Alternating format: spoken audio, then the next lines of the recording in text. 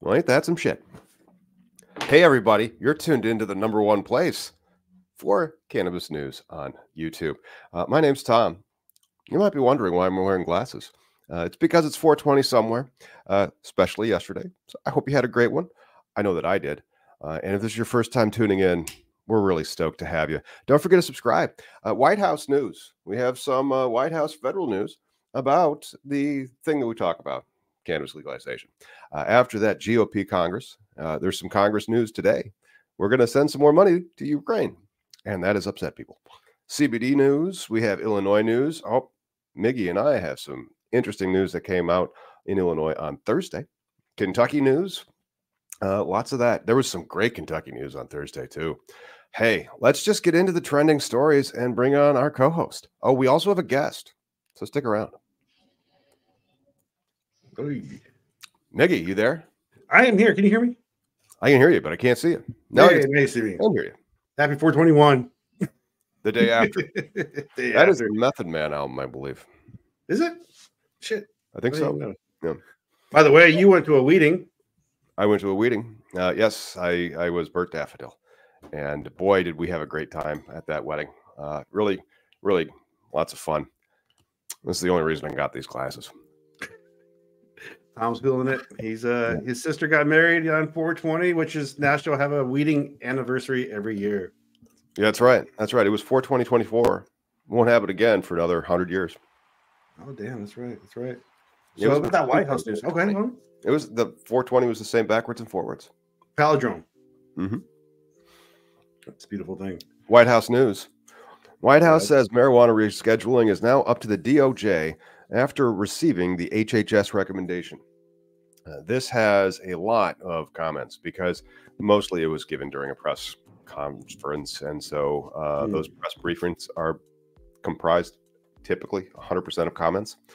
And so that was on 4/15. They did a press briefing. And the press secretary, Jean-Pierre Karine, said, this is a matter at this point. Now that the HHS has completed their review, it's in the Department of Justice. They can speak to where rescheduling is at this point.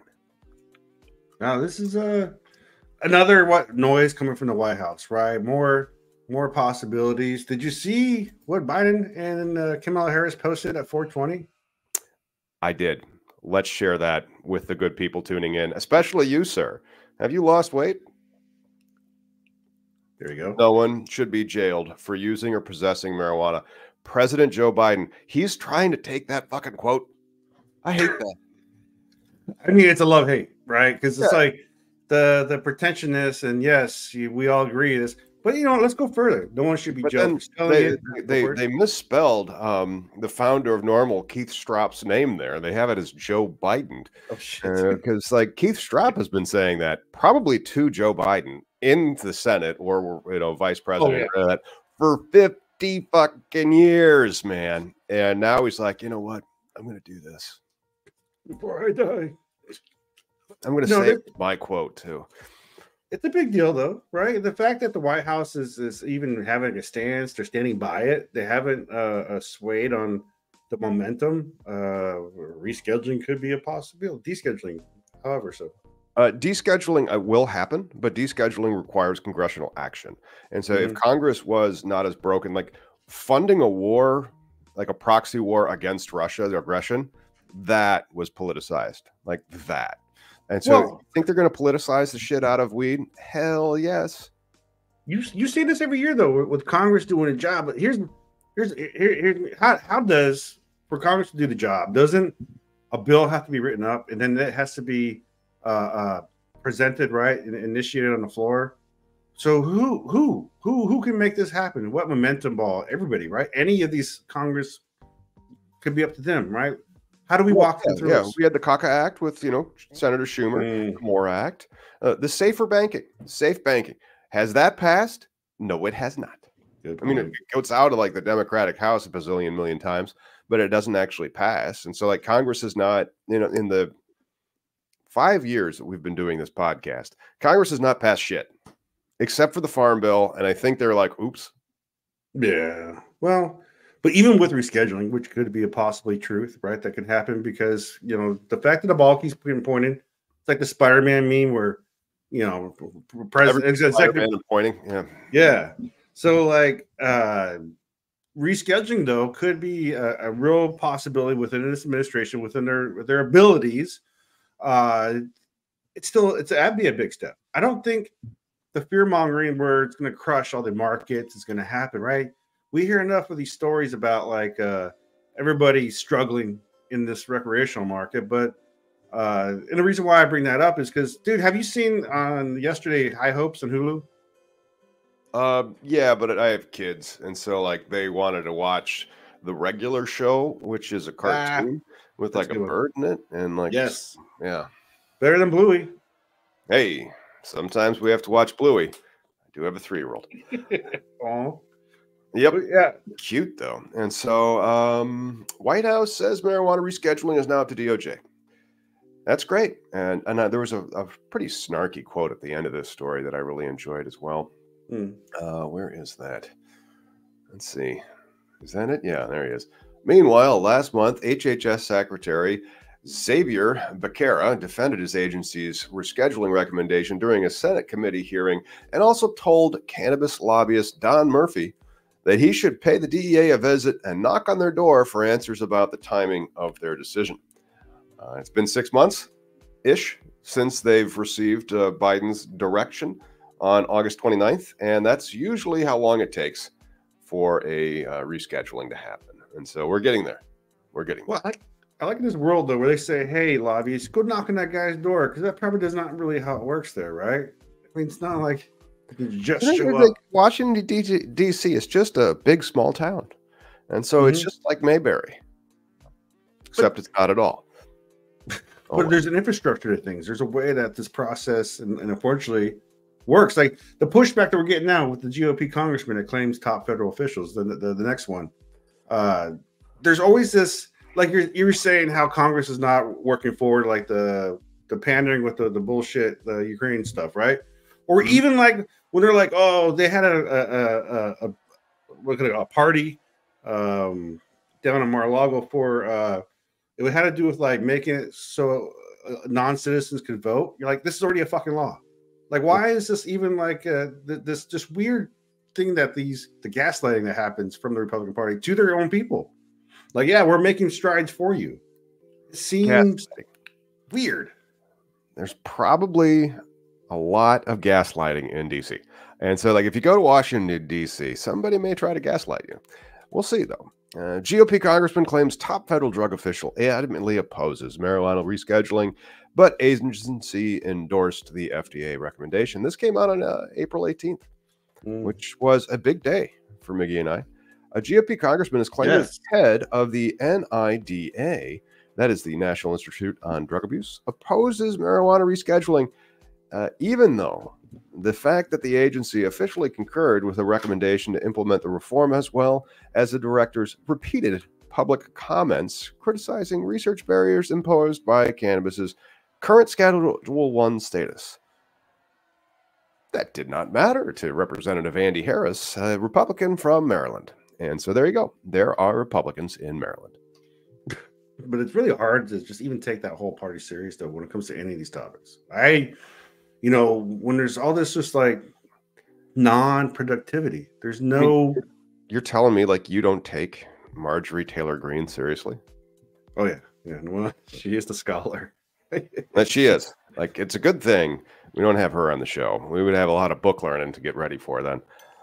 We do have a book learning to get ready for after 420. We have a guest. And so that's right. Representative Andy Harris said during a House Appropriations Committee hearing that the NIDA director, Nora Volklos, is adamantly opposed to rescheduling cannabis. The agency declined to substantiate that position in a statement to Marijuana Moment, and instead pointed to the director's past remarks and other materials describing how researchers face an onerous obstacles in conducting studies because of cannabis's Schedule I status. And again, just more delay. Like, there's no real resolution to these people. There's no real solving issues, right? We don't arrest ourselves out of addiction.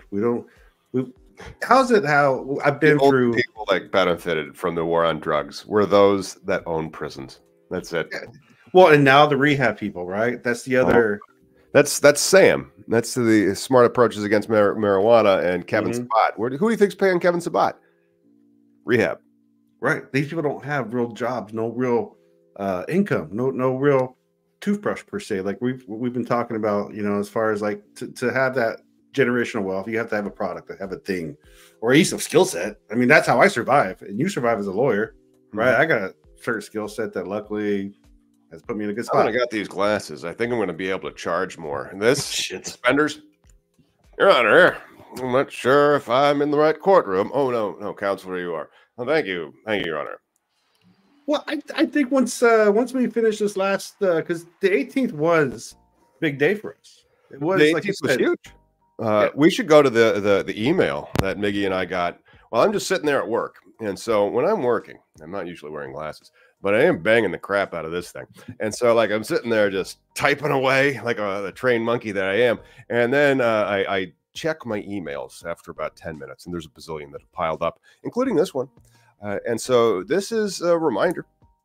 The SECL to conditional licensure form for Miggy's Pot Shop. That little gem made it into our email box, the cannabis control section of the Department of Federal Regulations. We were thrilled to get this email on Thursday, filled it out, and hang on a second. It says, please fill this form out quickly and accurately as soon as feasible to ensure that we are able to issue your license in a timely manner. Please return the form as soon as possible. We returned it in an hour to ensure that you are included in the first release of licenses. So there is a better than average chance Miggy and I will be getting a license here as soon as possible. That's why I was talking about that Hulu, the new show, because it is about a store, and it gave me anxiety watching it, dude. Just knowing that we're on the cusp, but also the irony where I used to sell weed. Luckily, never got in trouble enough. But we're about to have a guest that sold weed too, but we're about to do it legally. Well, we got to get operational first, so we got to make some deals, and we cannot change the equity composition of our license until it is out of the conditional phase. Right. Well, but we are legit going to be out to be in the business of weed. Well, you've been in business. I mean, you're a lawyer person, but I'm about to honestly sell weed. Invoices have been sent. Yes, and so we won't be sending invoices for weed. We will be giving receipts. Here you go, sir. Well, we're just going to have to be a part of this like evolving animal of legalization. It's crazy, dude. For me, I feel full circle. It comes to this like it started with activism, how you and I met, and then no intention of ever making money or running a business at this thing. And now we got this. And again, the process, though, it's been a year.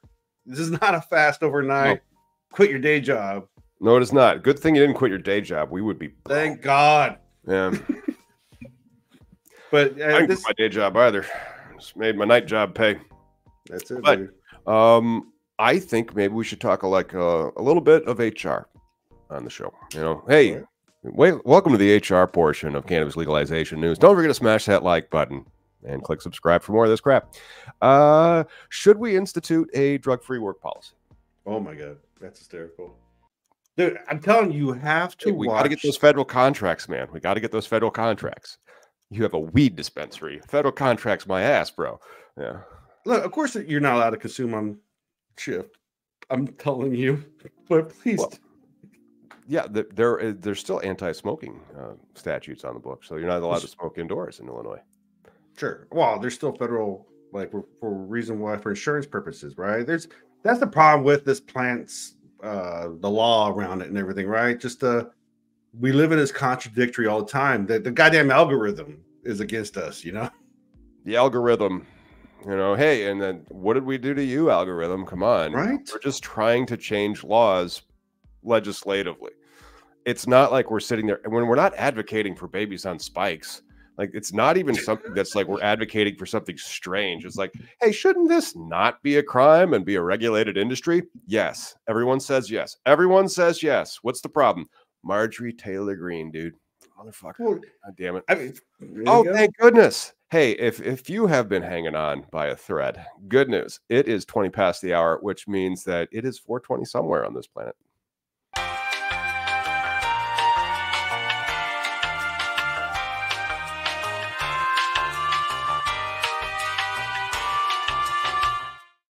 want to give a shout out to Collateral Base.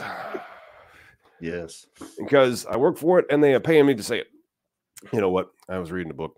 Got to take that one off. There we go. That's the book right there. It's The Next Run. UC Berkeley's students' rise to becoming a major smuggler in the 1960s. You know what it reminded me of a little bit? Bobby Tuna's book. Okay, yeah, totally. Yep, but Bobby Tuna's not here. That's okay. He's passed on.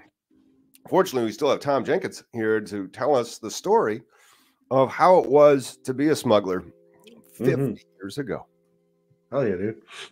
You gotta figure it out. Don't we got one button, two button, one button, two buttons. Add them to the stage. You do it. Hi. It's Tom. Thanks, man. Happy to be here. Let's see. Is my webcam okay here? Oh, your webcam's reasonably good. Yeah. And so you set it and don't touch it. There you go. There you go. Now, hey, you're perfect. How much weed have you smuggled in your day? Probably in the neighborhood of 20 odd tons. 20 tons of weed. Yeah. Did you get caught? Well, that's kind of giving away, part of the plot of my book. But let me just say this: for the last nearly 4 decades, I've been a physician. And I think that if a person had a felony record, it would be very difficult to become a physician. So that's kind of a sideways answer for you. Doctor, in your professional medical opinion, how would you grade the medical nature of the cannabis plant?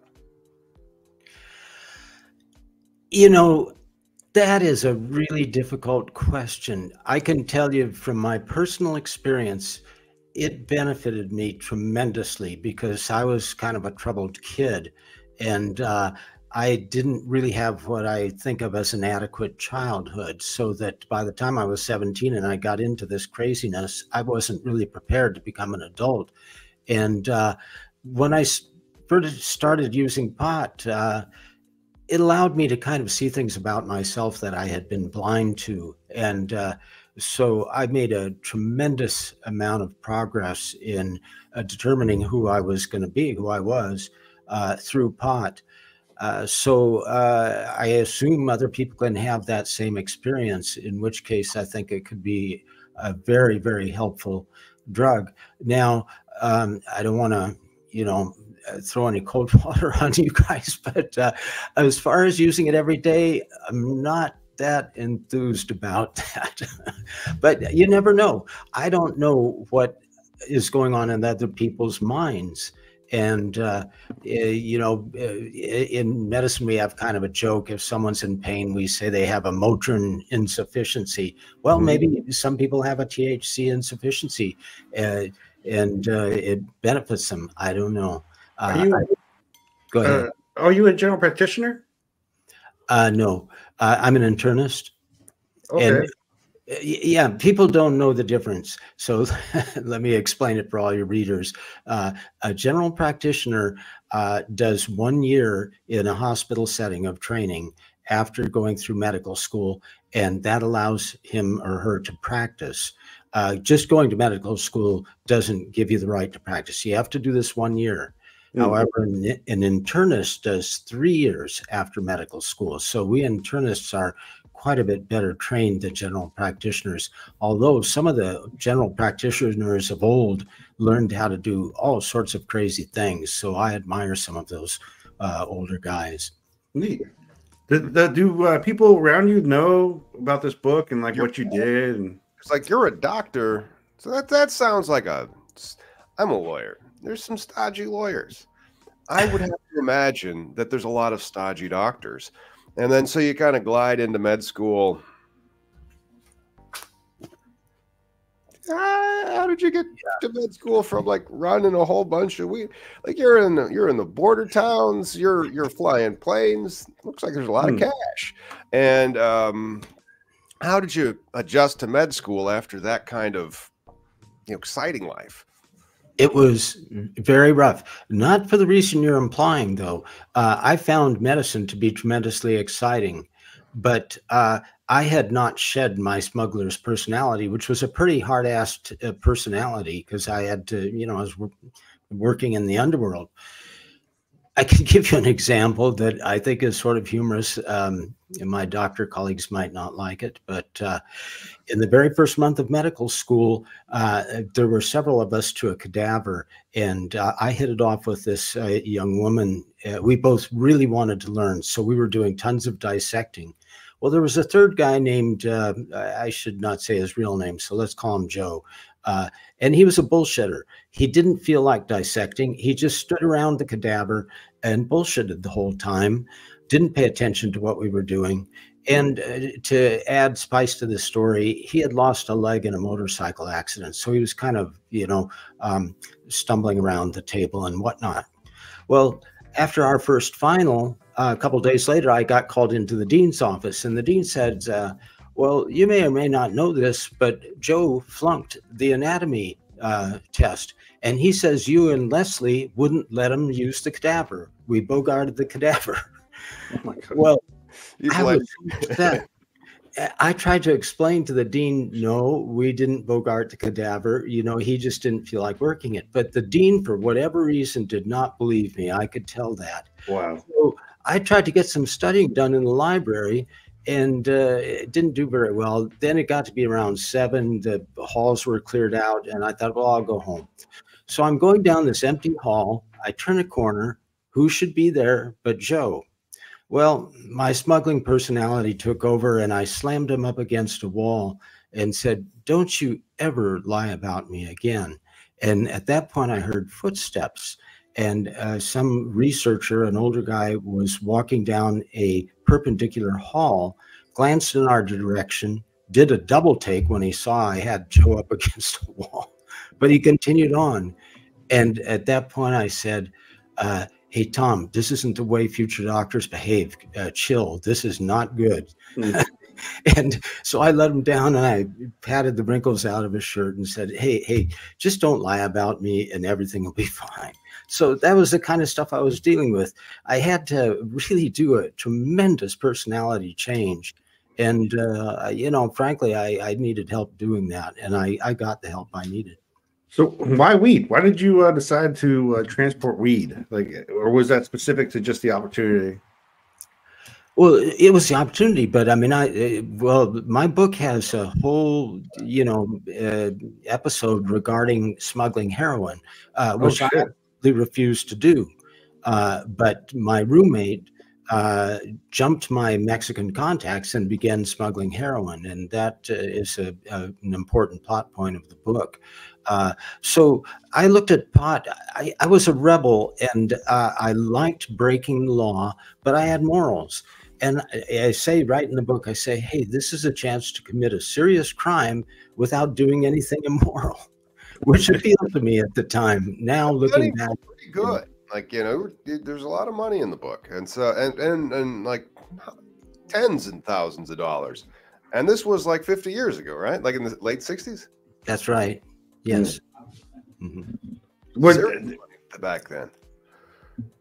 Were you in any circles? Did you know of as an activist person who's been, you meet a lot of people and you end up being in the same circles.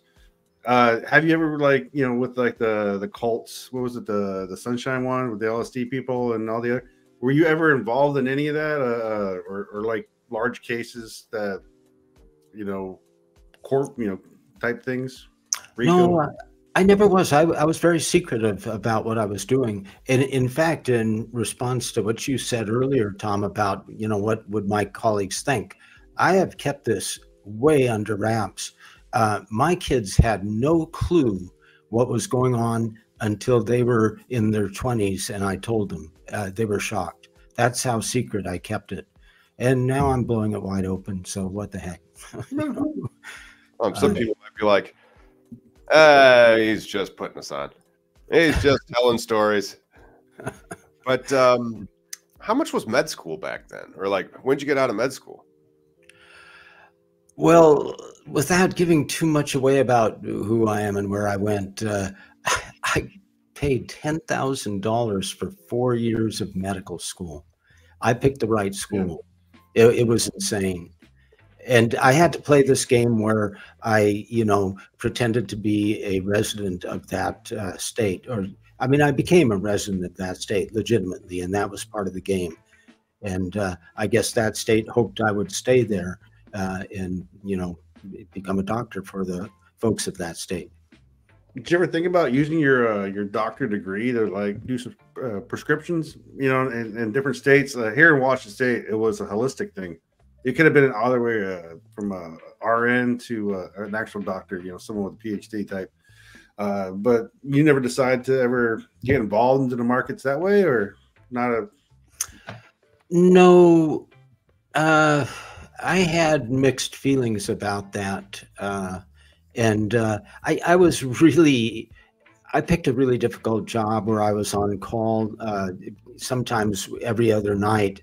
And so I had already too much on my plate, and I was raising kids, you have to support the family. And I didn't even really think about doing anything more than I was already committed to doing. Okay. Yeah. Life gets pretty busy. Hey, you want to cover a story? And then we'll come back to continue to talk about the book. We have a story out of, you ever heard of this term, crack use disorder? Anybody? And we got a crack use disorder story. Anyone up? Well, in medicine, everything now is a use disorder. I mean, whatever you're using, you can make a use disorder out of it. So like crack, if you use it, you can have a use disorder. Sure, you could have a turpentine use disorder. Like everything's a use disorder. Is that kind of how it works? What's the nomenclature for defining what afflictions are these days as a doctor? Well, there's a really strong tendency to try to label things in a very clear-cut way that in no way offends anyone on the planet. And so I think use disorder is a pretty bland term that isn't going to offend anyone. And I had one patient, I couldn't get him to stop huffing gasoline. The poor kid. Yeah. I think he was just dramatically lowering his IQ, but I suppose you could say he had a gasoline use disorder. I don't think that's been defined yet in the medical books, but that's that being called a drug when I was a kid. Like, don't do huffing. Some people will just like sniff glue or gasoline and will get you high. So I treated one of those. Wow. This is like also like kind of, because earlier I was trying to bring it up, was like this is part of the human condition, right? Like when we think we can arrest our way out of things, right? Like in our lifetime, we've seen both the crack epidemic and the fentanyl epidemic. We're constantly having the opioid epidemic, right? Why don't we just call it the people like to treat things to escape, and sometimes the difference is one person has money to pay for court and the other one doesn't, and becomes part of the system. This whole we know cannabis in itself helps with the cannabinoid system, as far as like addiction goes. Because isn't this more about an addiction conversation, and not just CBD, but the plant itself? Because CBD is a powerful and promising treatment for crack use disorder. Well, just say addiction, or because coffee's an addiction, right? I don't know about you guys, but I need. Maybe addiction's a trigger word, and use disorder just sounds way like if it was an ice cream flavor. Use disorder is so vanilla and boring. You're just gonna like gloss over it. Like your eyes would just be like moving on to the next one. What's that? Gasoline. Ooh, gasoline. Yeah. I think addiction has negative connotations, and so use disorder sounds more benign and clinical. Plus, addiction is defined in a certain way where coffee wouldn't, qualify. What do you have to have for the addictions? And Dr. Jenkins, adverse physical reaction to stopping the drug. I guess you could say some people have adverse reactions to drinking coffee. Stopping coffee, yeah, they complain of a headache that lasts for 24 hours. What about cigarettes? I mean, tobacco itself is an addiction thing too, Oh right? yeah, that's an addiction. Yeah, no question about that. Yeah, yeah, Habit forming and seeking.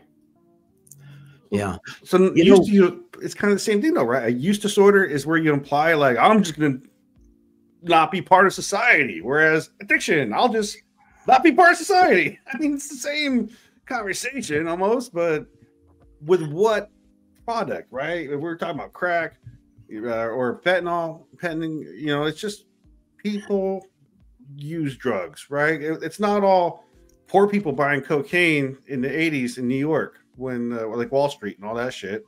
These people, it depends on the drug and how people function.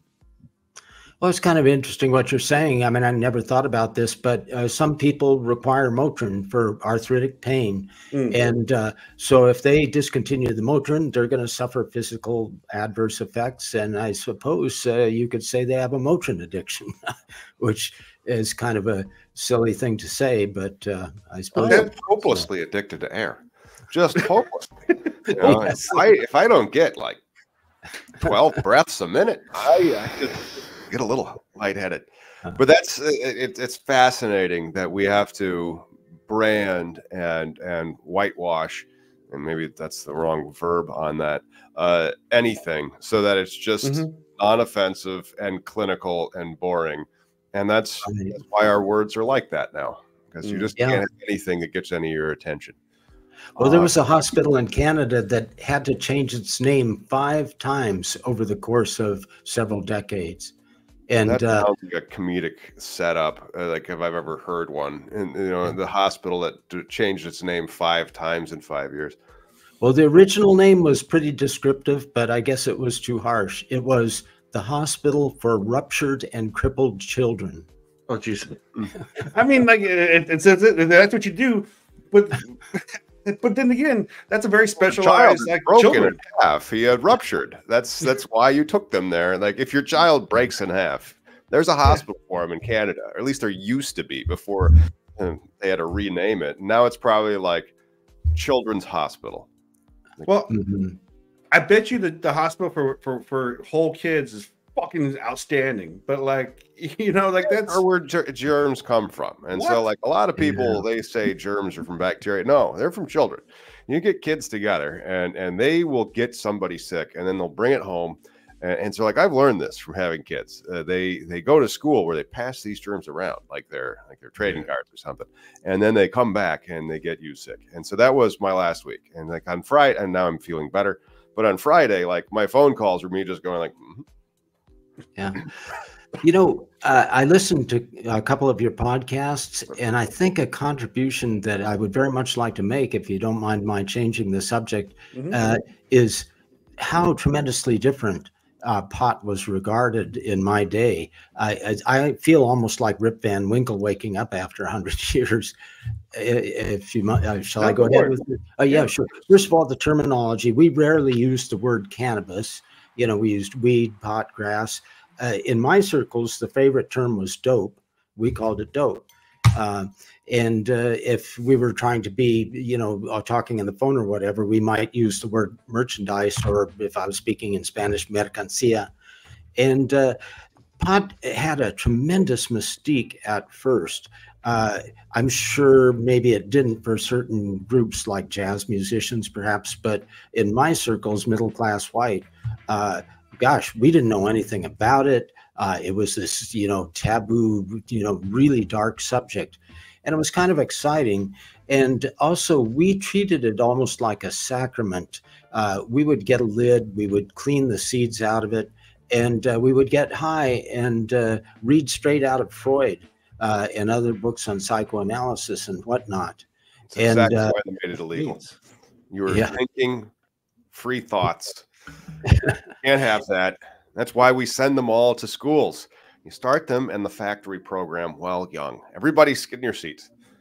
Quiet. Tom, or Dr. Tom, not Lawyer Tom. Yeah. I like what you're saying as far as the perspective that you had coming up, which, it seems like America as a whole, we all kind of like are on different speeds of understanding different things, right? Like cannabis, weed being one of them.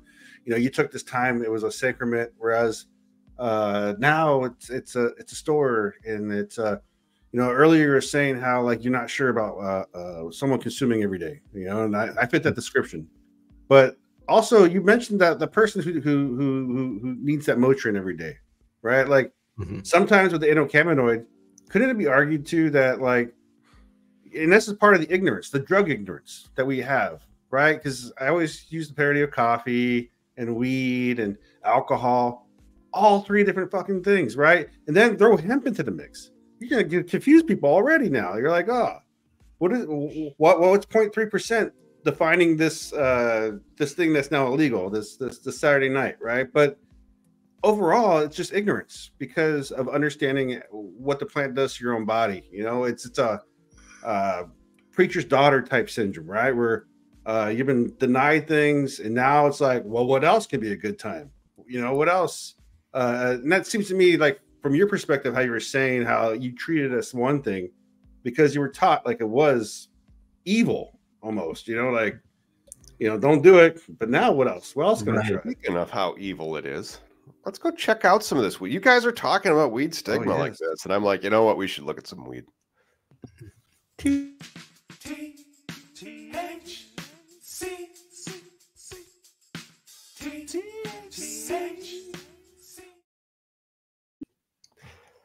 Dr. Jenkins, you've reached the part of the show where we like to look at a nugget of weed and we say, there's a nugget of weed. Let's describe it to the audience, because about 1 out of 10 of our viewers are listeners. Yeah, so remember that. And we try to describe it. This one has got a lot of red hairs. I would say that it's not got that golf ball size, so not a golf ball sized nugget. This is a lot more of a long, slenderer nugget with a lot of red hairs. What do you think, Miggy?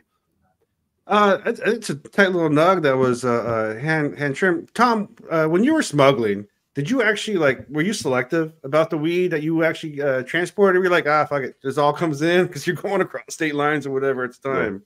No, I was selective, but nothing like you guys are. And I wanted to comment on that because I was very often shown grass without seeds, and I would immediately reject it because that meant, in those days, it was immature. Because the farmers, are under the gun. They know at any point they may be busted or ripped off, and so they're tempted to cut their plants down before they develop seeds. See, this was before sin semilla. So it's so ironic that seeds were a sign of quality to me, whereas nowadays I don't think you ever even see pot with seeds in it. Oh, it would be lovely if pot came with seeds. But then the problem was that they were all crushed together in a brick. Did they come in the bricks? Did you have those types of things? How did they make those? Well, I ended up making them myself because my contact got very frustrated with me. I kept telling him, do not use any sugar to pack these bricks. And he says, well, the pot won't hold together if I don't use sugar. And we argued, and he said, and this is in the book, he says, well, do you want to do it yourself? And I said, sure. So I spent an entire night with a couple helpers trying to pack bricks without using any sugar water. And it was hard. The bricks kept trying to fall apart, but we kind of developed a technique for, wrapping them up in paper before they had a chance to fall apart. So it was a success. I did not know they put. I was going to plug the book. Where can people pick up the next run and read about your escapades in running grass? Amazon. Years ago. Amazon? Amazon, yes. Amazon. And I hope to have a button. Some of those seeds from like 20 years ago, though. Back when I would get brick weed, they would always have seeds, and you couldn't pop them, or I just didn't back then. I mean, you could have in theory, unless it was busted because it was in a brick and it smashed the seed. You aren't old enough to get pot with seeds, bricks with seeds in it. It was 20 years ago, and Illinois was still illegal. Yeah. And so, because it was still illegal, you had some crappy weed when I was in college. And then you also had good weed, but then good weed was still as much as it is now. Mm-hmm. Well, good weed was state weed always, at least at the time. Let's show that weed again. Let's reveal the strain. Because I don't see anybody getting really. No, it has a jumbo reference. Let's give a little hint. This is African landrace. There we go. And I think, yeah, but are we going No, we to got do it? Should we just go to it? Let's go to it, and then we'll just discuss it.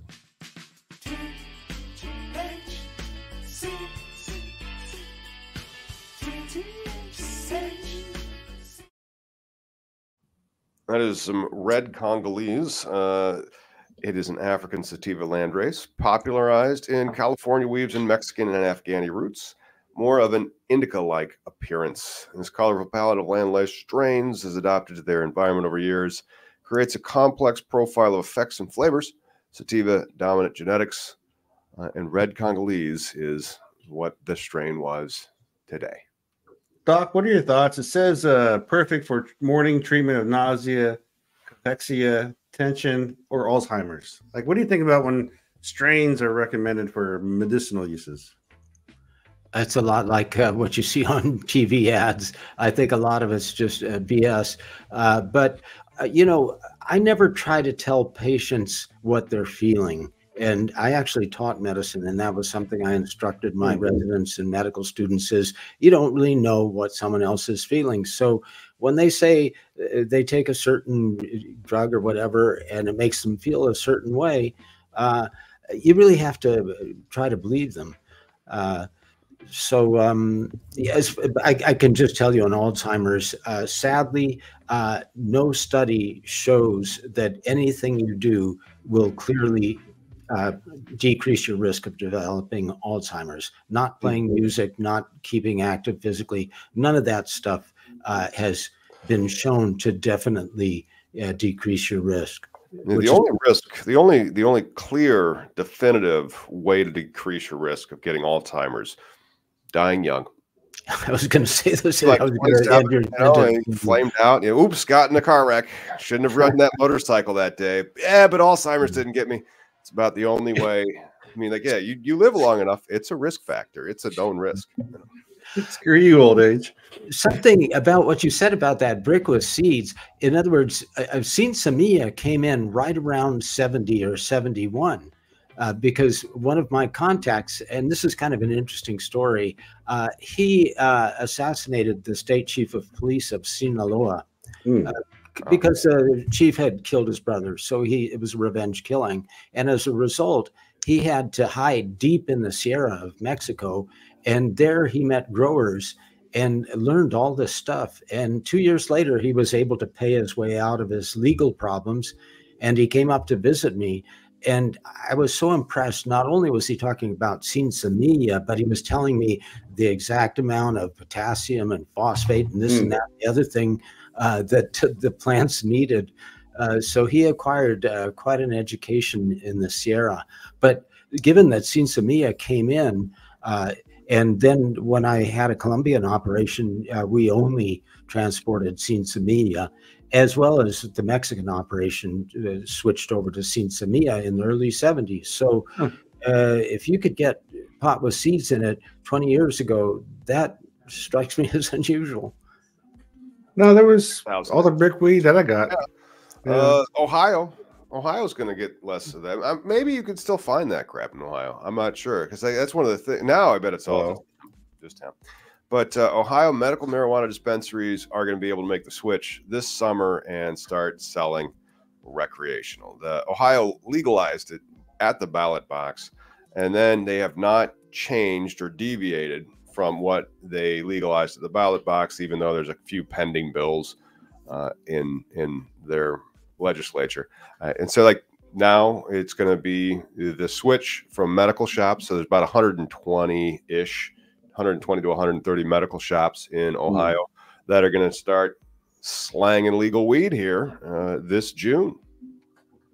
What do you, Tom, when you were smuggling, I mean, do you think the world is like, how do you see legalization? Did you even see like the chance of it happening? Did you even like, one day this plant will be legal, or was it just like, it's just another part of the system? Like, gotta take it for what it is. Oh, I don't think I predicted that it would ever become legal, but I didn't predict a lot of things. I didn't predict this country's, incredible lurch to the right. Do you guys remember Abby Hoffman? Yeah. He committed suicide in part because he didn't like the direction that the country was going. And I often think if Abby Hoffman could wake up now, he would be really glad he committed suicide. Yeah. He's like, I was right. Yeah. Get me out of here. I mean, we are in a mixed bag of like, I wonder how the party that was of the KKK now is like on the other side the KKK is, right? Like the Democrats started the KKK, but now why does the KKK embrace the Republican Party? It's a fucking topsy-turvy of what is supposed to be America. But also, like, for me, legalization, because Tom and I, we talked about we're about to be part of a store. I was watching the show, and this arduous Ohio, we had Ohio on Appalachia, and they did it county by county. And that's kind of like how you make rules happen. That's the thing we've been talking about for 5 years. Just talking about the process, you know, and hell, you as a doctor, you know, do they teach the endocannabinoid system at all? Have they touched upon that? Do you even try and expand upon your understanding of the because it's entwined, isn't it, with the nervous system and bone structure and whatnot? It was not taught in any of the classes I ever took. A lot of things weren't taught. Just to give you an example, I was never taught how to treat a sore throat, believe it or not. Oh. Yeah. Medical education, I hope it's a lot better nowadays, although I know it isn't because I taught. I tried to do a good job, but I don't know. The medical school spends a lot of time teaching stuff that is only going to be helpful to a handful of students that go into research. So law school is very similar. Yeah. Like, you don't want to get me started on the problems with our healthcare system. It would take the next. Oh gosh, no! But then, like, we hours. should do a whole podcast on that because I do not like it either. As a business owner, I just don't understand. Like, you're trying to incentivize in America business ownership, and then you have the healthcare system. You have what the fuck is this? But yeah, it's messed up. I can just tell you one thing that just really offended me is when I taught at a major medical center, there was no consciousness of cost. And I was trying to get costs down. And I was thwarted by the people above me. They, they didn't feel that that was a priority. And the residents and medical students we were turning out just were brain dead, to use a medical expression, when it comes to the cost of the tests they're ordering and the interventions that they're prescribing. I always thought they were trying to avoid lawsuits, and that's why they did them all. But we got a story out of Illinois, and recreational cannabis sales tax revenue, $180 million, $180 million in tax revenue. And it's losing sales to its neighbor with lower taxes. And so Missouri has lower cannabis taxes. People go to Missouri to buy their weed. And I don't know if more supply would bring down the price, I hope, because like a lot of the Illinois' craft grows just are not operational. It's like 1 in 10 or 1 in 8, maybe, if they have 12% of their craft grows operational now. But yeah, they make a lot of cannabis taxes.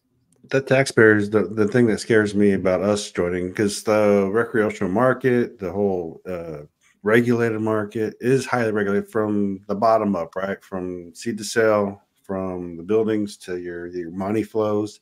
And watching that show I was telling you about, Tom, watching these guys, it was a very like they were profitable. They had like multiple stores. They were very, like, yes, we're making money. But then you also see the California news, right? Where shops aren't making it, or they say the illicit market is predominant because it's cheaper and tax-free. But, people do like comfort, right? People like McDonald's. They don't, they still go to McDonald's because they don't want to grow it themselves. And it's labeled and all the stuff that they hope is protections.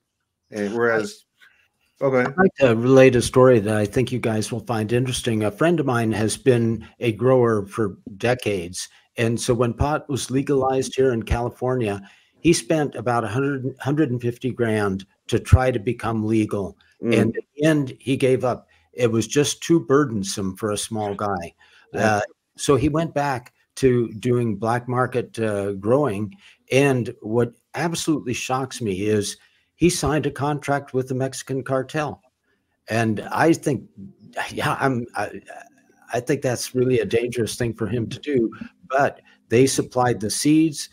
They offered to pay him well above the going rate that he was getting. Damn. And the only condition is that he only sells back to them. That he, them. What kills me with that situation is what makes them not just say, "Hey, come to Mexico and fucking have it grow here," right? That's the barrier, right? Why smuggle something back to Mexico when you could just have the infrastructure go back to Mexico? No, they're distributing it. They have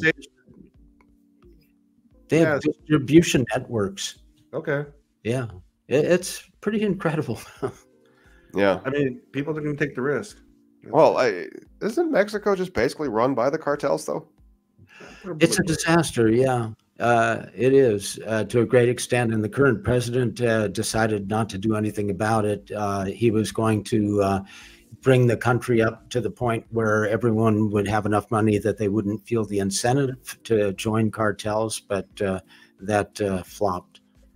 Yeah, well, every time they do try, there's somebody that dies, and breathing and sitting on the ground is a big deterrent. This is a completely different discussion, but it's an interesting point. Bukele in El Salvador has used total authoritarianism to prevent El Salvador from becoming a Mexico, and he's been successful. He is the most popular state leader in the world.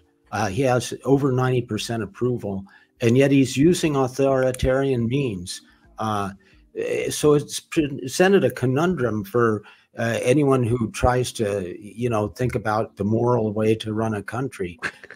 Well, it's completely, it's the drug war. I mean, like, what is the cartel making its money in? Isn't it mostly drugs, or are they in their accounting? Are they offering professional services now?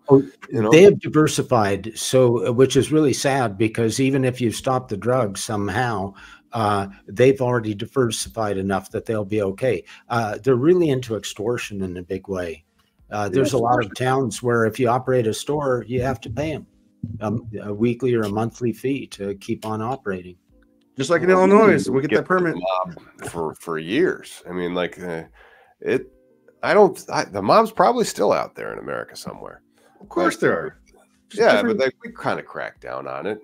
Like, passed laws and started enforcing it.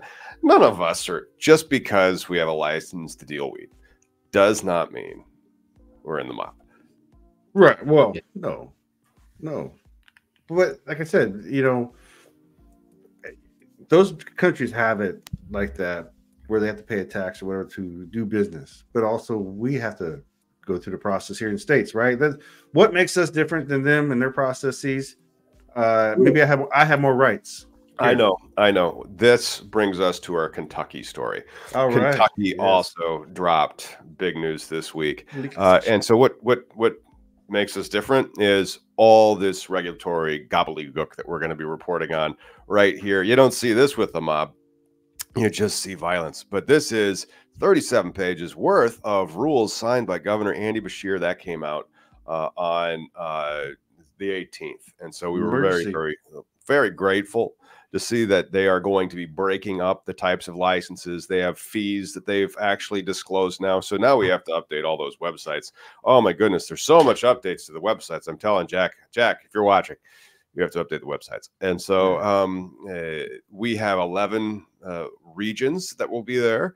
And then there's going to be a lottery. It looks like it's going to be a complete lottery, which is very, very fascinating. I could be wrong on that. But you have to have a complete application. And then if you have that complete application, you can gain access to a lottery. Not sure what the rules are going to be entirely yet, but we got this just gem of tons of info that we have to now process and update the websites and then help people apply in lotteries in the great state of Kentucky. 4.5 million people, not one legal dispensary. There will be. But this is the process. Hey, Tom, I actually have guests coming at 2:00. I didn't know things would run this long, so I better sign off here. But it's been a pleasure. I wish I could stay longer. Thanks so much for having me. And if you could just remind people of my book, The Next Run. by Tom Jenkins. The next run, Tom Jenkins dropped it. And they could buy it where? Amazon. Yeah. Amazon.com. Currently in Kindle and print. And I hope to have an audio available in about a month's time. It'll also be available on Ingram Sparks, but most of your viewers are going to use Amazon. So, awesome. Yeah. Hey, thank you, Dr. Jenkins, for hanging out and helping us read the news and learn some things. Yeah. Really appreciate it. Been my pleasure, really. Thank you so much. Good luck, man. Cool.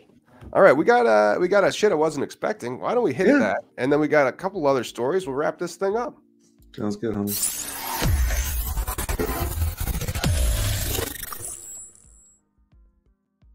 Did you know that medical marijuana patient enrollment grew 610% in 7 years since 2016?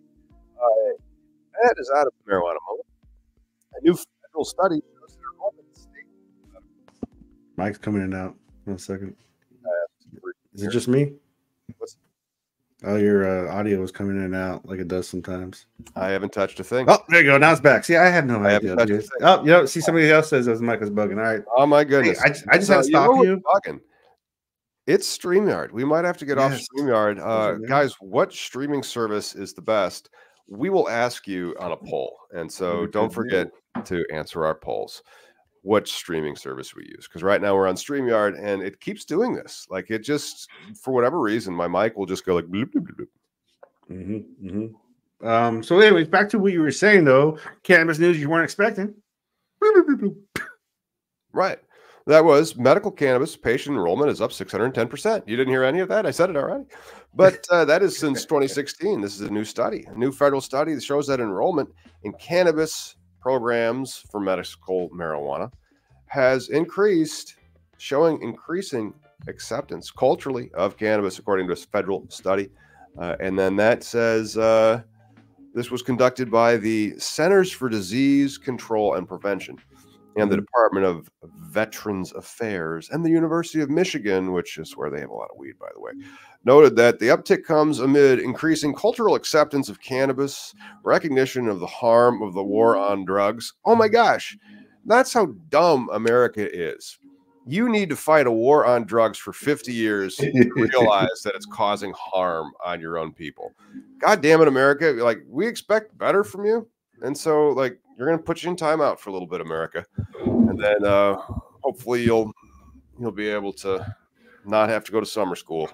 Boy, this is a wellness issue that we've always said about, right? Like, and that's the unfortunate thing where Prop 215 being the gateway to medical marijuana, showing people like, yes, it does help, but also it's more of like an education of substances. This is not a fix all for everybody, right? Like we just spoke to a physician who, you know, even though he's sold, he's not saying like I recommend it, you know, because we all walk a fine line, you know. And here, Tom and I are just trying to say the process can be fixed. You're entitled. You're not a bad human being for consuming. You're not a horrible human being for not consuming. Nobody gives a fuck. Just live your goddamn life. Just live your life, man. Yeah. Live your fucking life.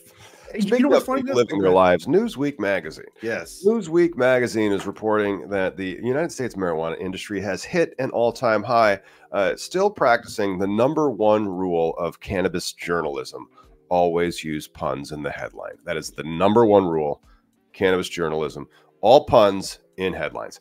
So that is the United States marijuana industry, according to Newsweek magazine. On April 17th, they had an article. Can you believe it? Leading up to 420, Newsweek had an article about weed. Right. The number of legal jobs is thriving in the industry. There is now 444,500 full-time equivalent jobs in the legal cannabis industry, a 5% increase, 5.4% actually, from 2023, and annual sales of legal, recreational, or medical marijuana increased only 10% to $28.8 billion last year, because hemp is taking a dent to that. Well, I like that we followed the other story with this, right? The wellness story where more people are using it as a wellness issue. And there's an industry that's out there providing it that's growing, right? the cash flows are coming. It's just not like it was, where it's like the tech industry, and it's also about like running a proper business. You know, you watch that if you watch that show on Hulu, there's this line where people talk about going corporate versus like the culture or whatever, and then it's definitely changing, right? There's no more Seattle Hemp Fest. There's no more protestivals. Well, actually, there was this 420. I believe a lot of activists got together on a legislative level, but not like in a festival level. You know, besides Hash Bash, I can't think of anything else that's been predominant. Hash Bash, that's it. Mm-hmm. Yeah, that's the only one that I really think of. You know, there was the Seattle Hemp Fest, but Expedia.com didn't like them. Yeah, and there's just different factors to it, especially when you're a volunteer organization, and the reason that you're fighting is like it takes the thunder when less people are going to prison. When you actually do the thing that you're supposed to do, you know. What if like they actually cured cancer? You think Susan Corman would be in business still? No, like you can't cure cancer. Think about all those oncologists that would lose their jobs. But then I also don't think you can cure cancer. Like the human biology is like a really complex thing.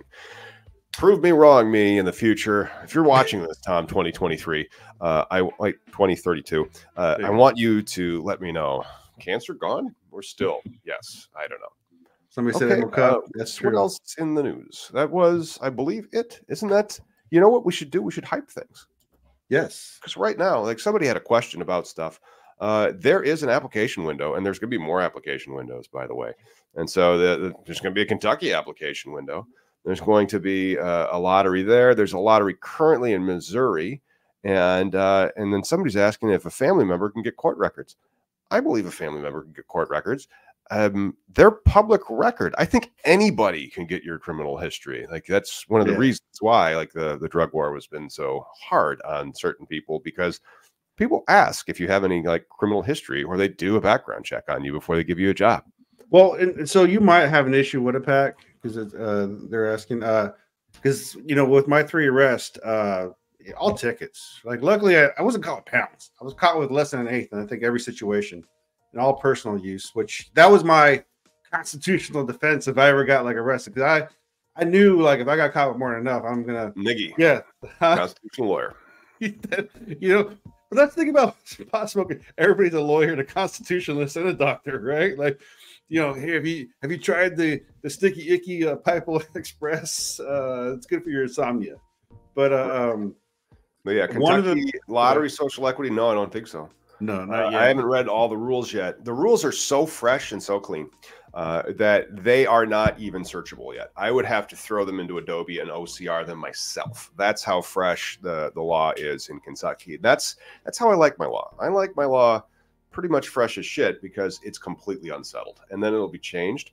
Well-settled law makes for real easy court cases. Unsettled law, you don't want to go to court with that.